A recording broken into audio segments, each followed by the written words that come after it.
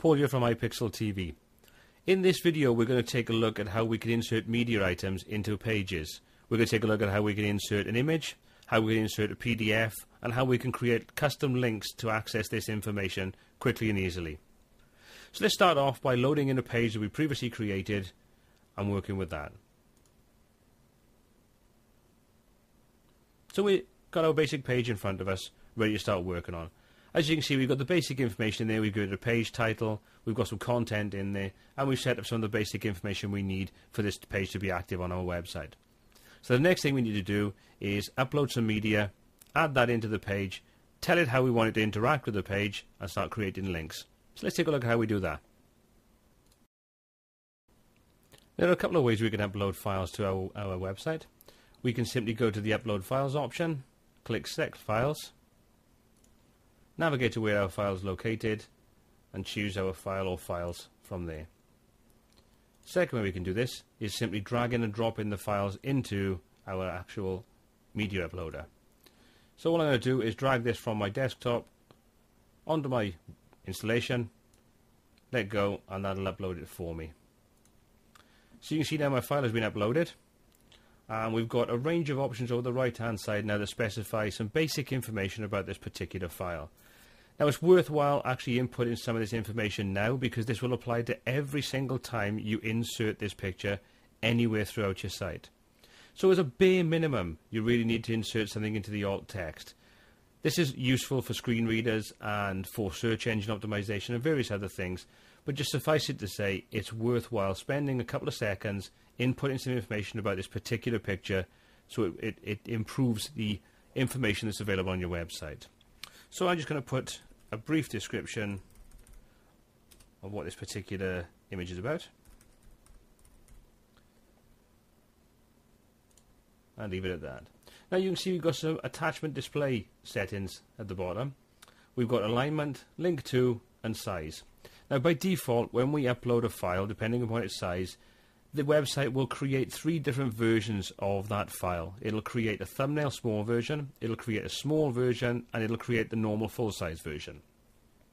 So when you insert a file, you can choose what size is inserted. So you could easily have the thumbnail, and by clicking on it, you could show the full-size image. There's a range of different reasons why you'd want to use these different sizes, and we'll cover those in a later video. But for now, we'll specify some basic information. I want this image to be inserted, I want the text to flow around it, and I'm going to tell it what I want it to do if it's clicked. So the first thing I'm going to say is that I want the alignment to be specified to be to the right hand side, so this will position it to the right hand side of our text information. I'm going to tell it that I don't want it to link to anything, so I'm just going to choose link to none, and I'm going to specify I want the full size. And then all I'm going to do is click insert into page, and there we go. Let's insert the information to our page. Now I can click that image and I can do a few things with it. I can delete it, I can edit it, I can adjust the alignment, or I can do various other things to it with the options you've got available to us. But for now, let's just remove that, and let's go back to insert media again, click the image, and this time we're going to go and choose the size to be medium, just to see the difference. We'll insert it into the page, and there's our image inserted into the page, smaller version of it floating to the right hand side. So if I want to make that into a link so I can click to do something with it, that's pretty straightforward. All I do is click on the image, and you see we've got the icons at the top, and by default you can see because we've got it set up to actually link to the image in this instance, there's already a link available on there. But what I can do is I can simply click the remove link icon, and now that removes any link that might be applicable to that particular image. If I go up to the insert edit link icon, I can insert some information. So I'm going to say I want this to go to a particular page. So we'll say we'll want this to go to the iPixel website.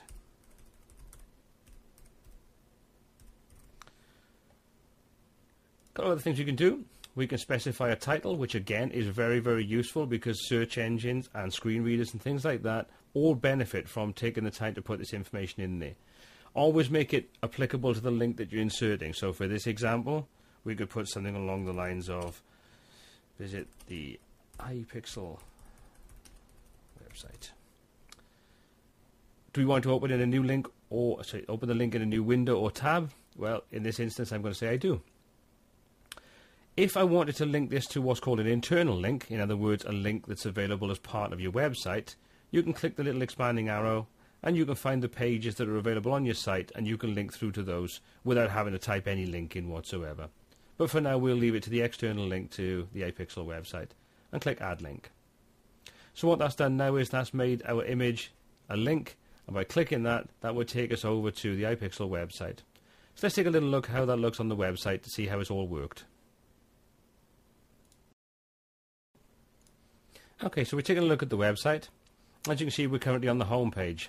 If we take a look on the left-hand side of this particular design, you can see we've got home, sample page, and the little expanding arrow. If I click on that, you can see there's our second level page that we've created, sample page 2. So if I click on that, that'll load in that particular page. And as you can see, the information that we've put on there, the page title, the content, and the image that we just inserted are all displayed as we'd expect them to. You can also see if I take my mouse over the image, you can see we've got the little pop-up telling us the alt information we put in there, or the title information we put in there, visit the iPixel website. And you can see it's a link by the pointing finger. So if I click on that, that'll open up a new tab and take us over to the iPixel website. Simple as that. So that's all there is to inserting media, creating links on that media, and inserting information and resizing that on your web page. I hope you find this tutorial useful, and I'll see you next time.